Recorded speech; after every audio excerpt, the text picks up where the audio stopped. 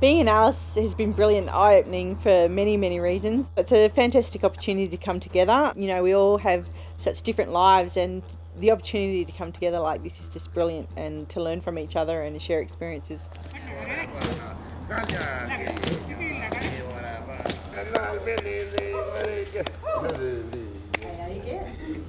then from CGA? I think we're incredibly lucky because in this sort of environment with the AIS, it's always about how do we evolve, and it's not targeted on one sport, it's how do we evolve as a nation, so that when you go to a Commonwealth Games, a World Championships, an Olympics, that Australia becomes that powerhouse collectively, so you really do get that real team view on everything. The AIS Coach Summit Program is based on a simple idea really. It's all about the idea that people coming together to explore personally identified topics of interest and real world challenges is more effective than actually sitting together and using a predefined body of knowledge to start the learning process. We've started meeting online every fortnight. That occurred over a 9 months period, and then we wrapped up with a 2-day session in Alice Springs.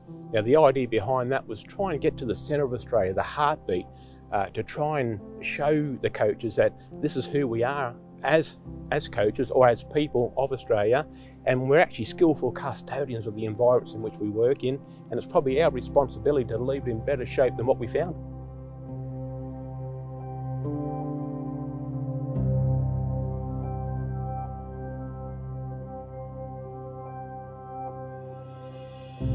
Working with the Indigenous culture in Alice Springs really just brings home to me the most important thing about the traditions and being custodians.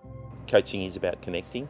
For the Indigenous population, they do it differently. They've got this sense about connecting and storytelling and things like that. So, you know, we can learn a lot from them because, you know, it's not just what's happened over the last 20 or 30 years. They go back thousands of years. So they have these learnings through storytelling, and we're just starting to use that more and more about telling stories as a way of getting your point across.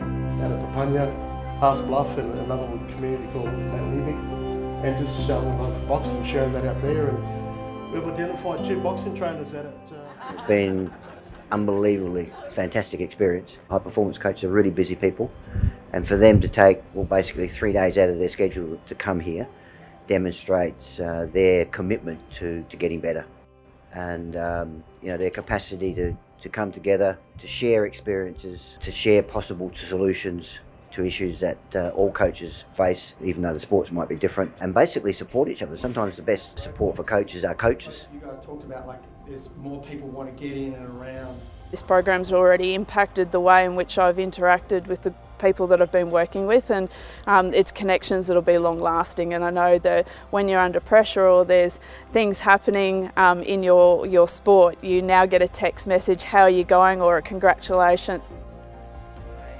Sometimes had roadblocks with coaches that don't share, coaches that want. I think it's very important to have a balance, not only for the athletes but for the coaches. So it's important to put that importance on the coach's well-being, and to be able to have that flexibility, but also to know that they're being taken care of. We're so focused all the time on the athletes and how they're going to perform, but we need to perform as well. So it's very important for us to have our well-being as well.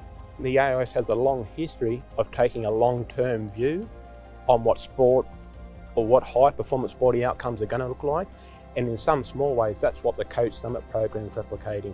We just don't want to focus on the here and now. Instead, we want to focus on this runway up to 2032 and develop the solutions, the capacity and capability of our sports to ensure they achieve the best outcomes. Sometimes being a head coach can be a lonely role, and to learn how other coaches have dealt with those situations, the disappointments, the success, you know, the conversations can go anywhere.